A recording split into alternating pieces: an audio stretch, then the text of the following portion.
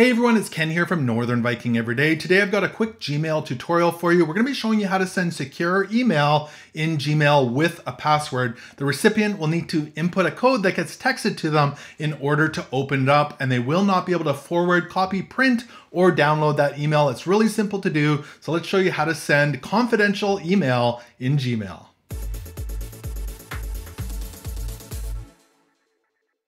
All right, so I've got Gmail all loaded up here on my PC, and we'll start out with showing you how to send the secure or confidential email. Then we'll jump over to the recipient account and show you exactly what it's like to receive the email and put in the password. So let's go ahead and compose an email here. I'll expand that, and we'll put in the recipient's email address, and we'll create a subject. This is a test. Now do keep in mind that anything you put in the subject line is not confidential, so don't put anything important there. In the body of the email, that's where we would put in the confidential information or as an attachment. So I'll just type something here. Have a wonderful day. Just like that. So that part will be confidential. Now to make this a confidential or secure email, down here at the very bottom, you're going to see a little padlock down here, and when you hover over it, it says toggle confidential mode. We'll go ahead and left click on that, and you'll get a pop-up that looks like this. Now, do keep in mind that the recipient won't be able to forward, copy, print, or download the email you're sending them. Now we can go ahead and set the expiration. It defaulted to 1 week, but we can set it to 1 day, 1 week, 1 month, 3 months, or 5 years. And this is how long the recipient can open that email for. I'm going to go ahead and leave that on 1 week.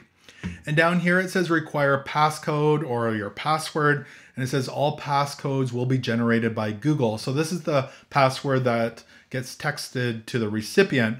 And if you don't want a password on there, you don't have to use one. You can have no SMS passcode selected here, and the recipient still won't be able to forward, copy, print, or download that email. We want a passcode, so I'm going to go ahead and select that here on the right hand side.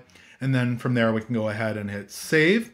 And we can send our email. You can see that it is secure right here. It gives you the little marking of that, but we'll go ahead and send that email. Now from here, it's gonna ask for the phone number of the recipient. So go ahead and select the country they're in.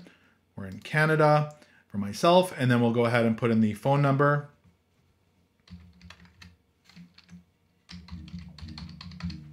And then from there, once you've got the phone number in, you can go ahead and hit send here, and it's going to finally send that email.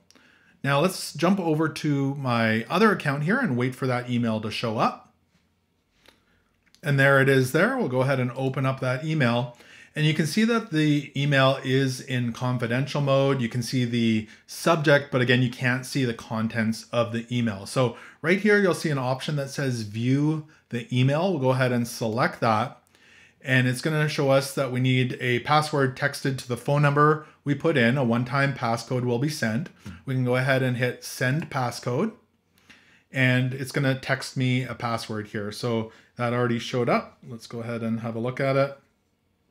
I'll put that in here. And this passcode or password does change every time you do this, so it's not the same one down the road. Got that in there. We'll hit submit. And now it'll open up the email so we can have a look at it. And now we can see the portion that was in the body. Have a wonderful day. And again, we can't forward, copy, print, or download this email. Once you're done with it, you can go ahead and hit sign out here in the corner. And we'll go back here. And really it's that simple to send a secure email in Gmail and keep your email confidential. So hope this quick tutorial gave you value in sending confidential emails with a password. If it did, make sure to give this video a thumbs up. Also remember to subscribe here on YouTube. Thank you so much for watching, and until next time, take care.